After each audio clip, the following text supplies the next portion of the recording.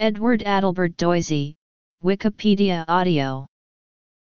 Edward Adelbert Doisy was an American biochemist. He received the Nobel Prize in Physiology or Medicine in 1943 with Henrik Dam for their discovery of vitamin K and its chemical structure. Doisy was born in Hume, Illinois, on November 13, 1893. He completed his AB degree in 1914 and his MS degree in 1916 from the University of Illinois at Urbana-Champaign.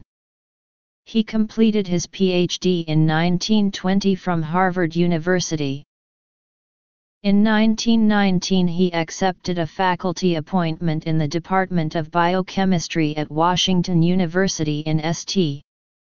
Louis, where he rose in rank to associate professor. In 1923, he moved to St.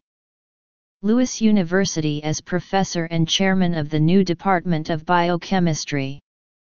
He served as professor and chairman of that department until he retired in 1965. St. Louis University renamed the department the E.A. Doisy Department of Biochemistry, in his honor. More recently, the department has again been renamed. It is now known as the E.A. Doisy Department of Biochemistry and Molecular Biology. In 1940, he was a lecturer in medicine at the University of Chicago School of Medicine.